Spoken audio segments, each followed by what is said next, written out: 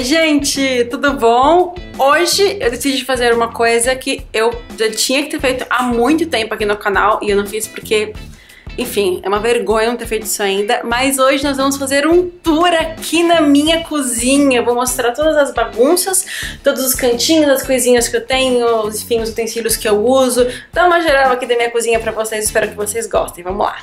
Bom, eu já mostrei em outro vídeo, essa bancada que fica aqui para o café é a bancada que fica aqui para eu gravar, né? Mas como eu já terminei de gravar, eu coloquei a bancada aqui de lado. E aqui esse é o meu fundo. Essa daqui é uma máquina de sorvete. O meu pai e minha mãe, eles não usavam essa máquina, eles deram pra mim de presente. Eu nunca usei no canal, porque eu sei que ninguém tem máquina de sorvete. Eu também não tenho máquina de sorvete, é porque eu ganhei deles. Eu faço aqui as mesmas receitas que tem no canal. A diferença é que eu não coloco no freezer, eu simplesmente ligo na tomada, viro aqui o botãozinho e aí ele fica gerando em 25 minutos, sai um sorvete numa consistência maravilhosa. É muito bom, nossa, é maravilhoso.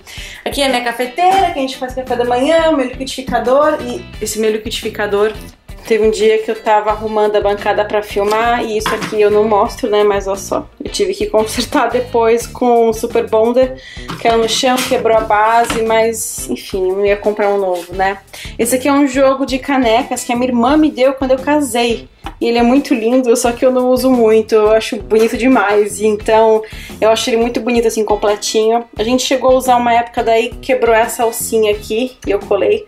E desde então eu tento dar uma economizada pra usar. É besteira isso, eu sei, mas eu faço isso.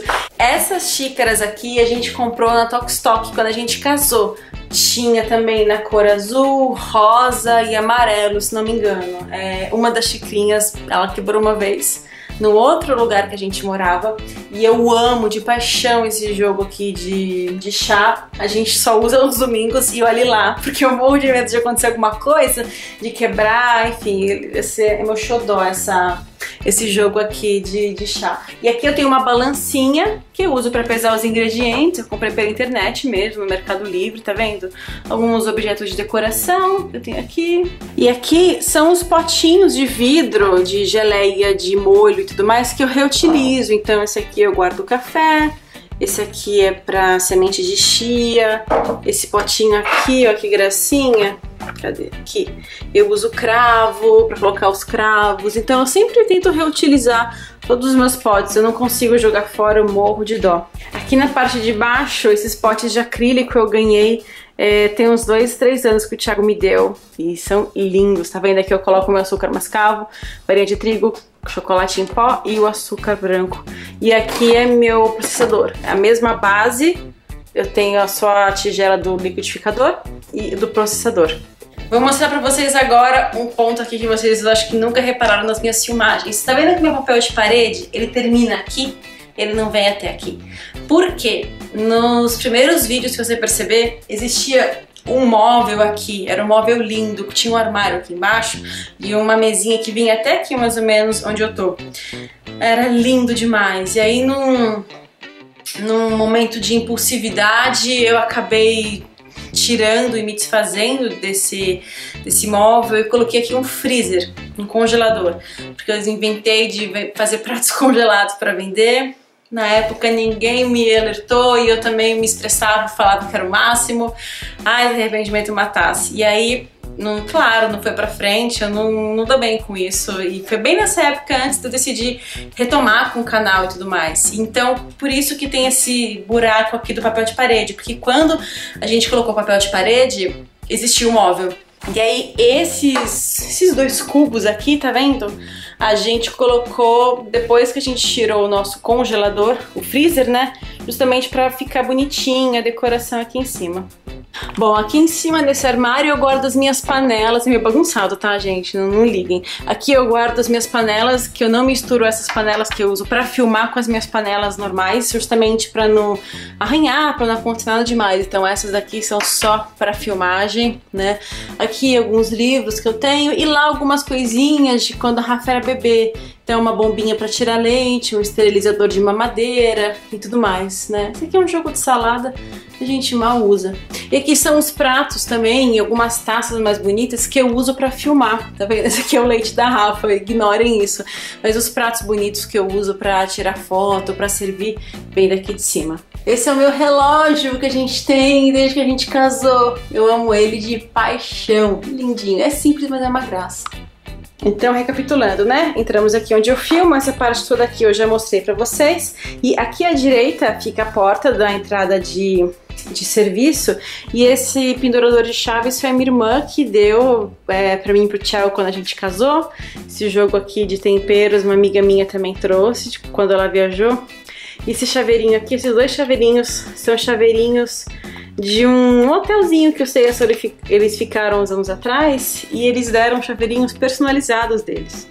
E a gente acha tão lindo que a gente nunca usou. É lindo demais. Vamos em frente. Aqui do lado tem o meu micro-ondas. Aqui é o canto da bagunça, tá? Então eu coloco a minha batedeira. O cooktop que eu uso para cozinhar, uma torradeira, uma cestinha de pães, um espremedor de suco de laranja. Aqui é uma parte da bagunça porque a gente usa tudo isso todos os dias, literalmente.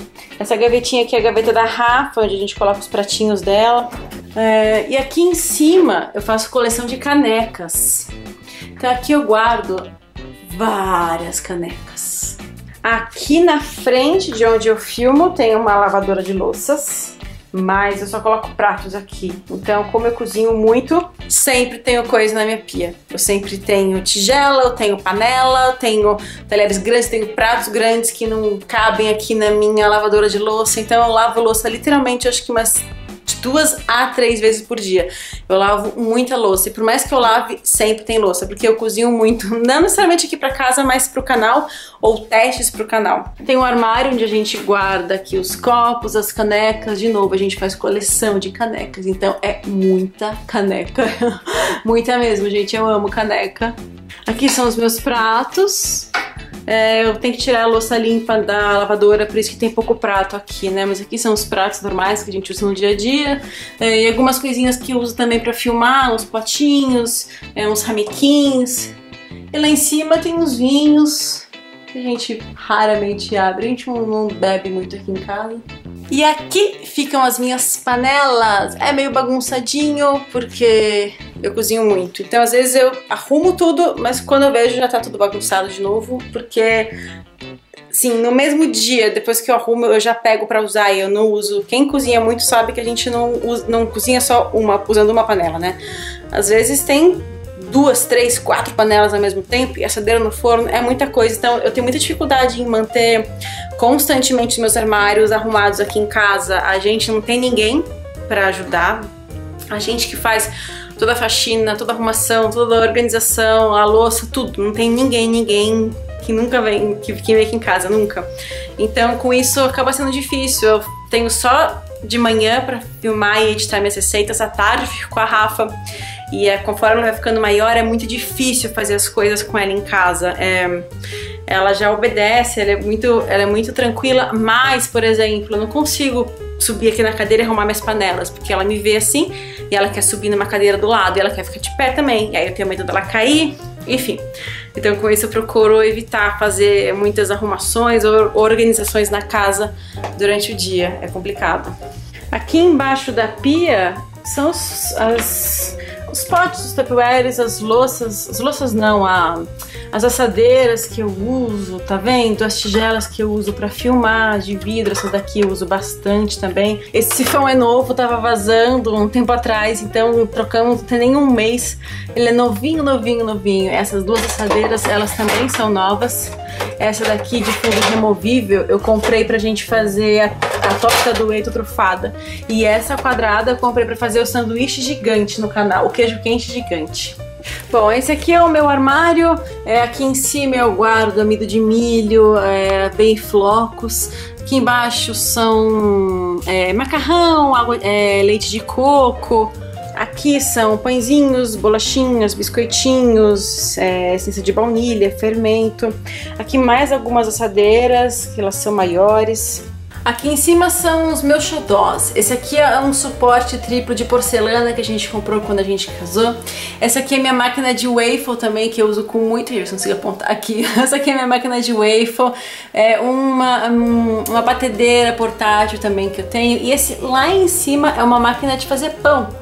Eu faço de vez em quando, eu coloco lá as minhas receitas e eu só programo e o pão sai fresquinho, fresquinho, fresquinho. Aqui é um desses grills, sabe? Aquele George Foreman da vida. E essa aqui é a minha geladeira. Fiquei de mostrar, olha só, a gente tem algumas fotinhos aqui. A Rafa quando ela era pequenininha. Aqui, ó, essa aqui ela tinha uma semana só. Aqui é o Thiago na época que a gente namorava. Uma fotinha do Thiago com a Rafa e Papai Noel. A gente coloca bastante foto aqui na nossa geladeira. A gente pediu comida, umas esfirras, e eu tô indo agora na portaria pegar.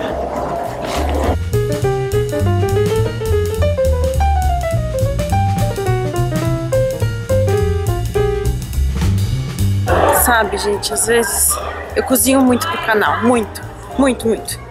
Às vezes quando chega sexta-feira, sábado, quero cozinhar, não quero, eu fico cansada, fico com tanta preguiça que só de imaginar fazer uma comida me dá preguiça. Aí a gente pede, é raro, mas às vezes a gente pede um lanche, uma pizza, esfirra. E é uma delícia quando a gente pede. E cada vez que a gente pede eu penso, eu mereço, só de vez em quando não ter que cozinhar nada.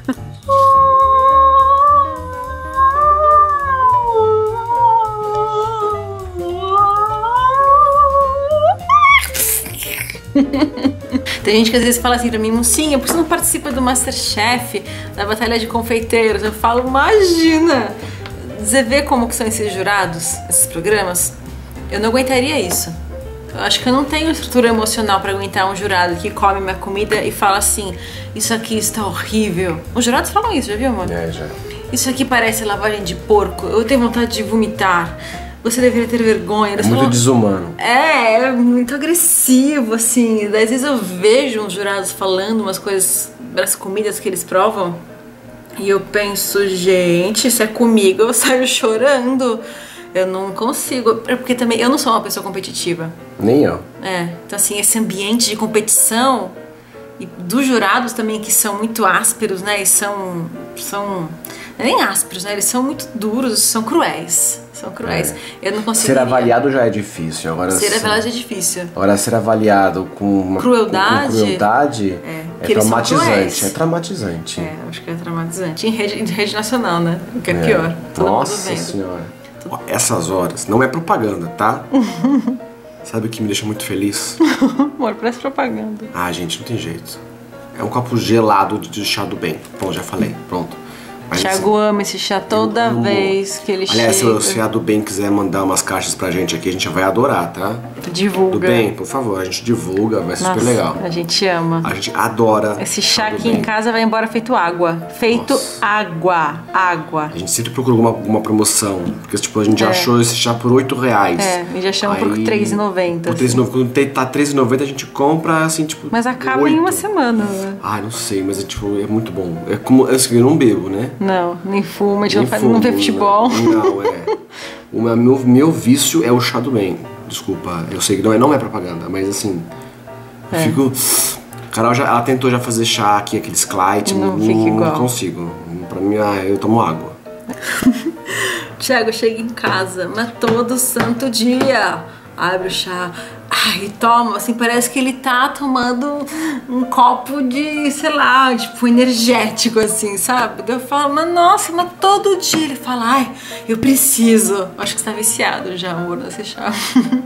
Cadê o chá? Cadê o chá? Né? Com o Hugh Jackman. Na locadora mais perto de você. Carolina, sai dessa, não existe mais locadora. Verdade. Há 10 anos atrás, eu saía da faculdade, eu passava na Blockbuster, daí eu pegava, tipo, 2 DVDs pro final de semana, isso numa sexta-feira, e aí, tipo, eu ia em casa, alugava e devolvia no domingo ou na segunda-feira. Quando, há 10 anos atrás, eu ia imaginar que poucos anos depois não ia mais existir Blockbuster, que as pessoas não iam mais alugar filme, que você assistia um filme pela televisão. Agora me fala uma coisa, esses miseráveis aqui, ó, ele vale a pena... Ver de novo.